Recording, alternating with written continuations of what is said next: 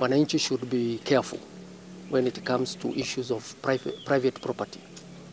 And there is a procedure to follow in the event there are complaints with regard to land matters, and therefore people should not take law into their hands, because if they do so, they will create a breach of the peace, and certainly the law will catch up with them. So I wish to urge and ask them to refrain from interfering with the private property and follow the right channels in pursuit of what they think or deem is justice. Lately we have seen a tendency of individuals or groups of people invading properties, however justified they are, or however justified their causes. It is appropriate if the right procedures are followed. And therefore, we call upon them to respect the rule of law so that we do not plunge ourselves into anarchy and chaos. This will bring a negative image to our nation and to the country.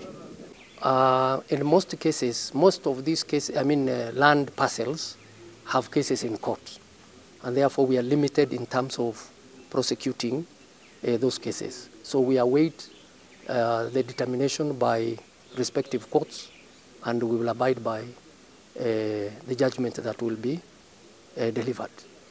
So if parties are in court, we expect them to await the judgment. And that is how civil people behave and deal with matters in a more organized, more respectful and restrained manner. So engaging in this one will only deepen the problem and create more anxiety and apprehension and cause chaos and disorder, which is not in a modern democratic country like ours. We have ways and means of resolving this matter. And once the court determines if it will be an eviction, so be it. If it is not, so be it again. We will know how to handle it when we cross that step. At the moment, mine is to appeal to them that the trajectory or the tendency to invade private property, including public, it is wrong and it is not acceptable. They should restrain themselves. And anyone who is pushing for the same should also know that that is not the right way to go. There are better ways to handle disputes and disagreements, and the courts are better placed. So we should be doing that.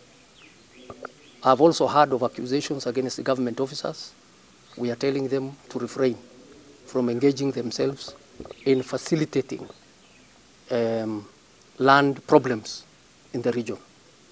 It will not be acceptable, and serious action will be contemplated or will be taken against them in future. There are procedures to handle eviction matters, and the respective security committees will handle the same. And once it is brought to our attention, we'll make the necessary recommendation.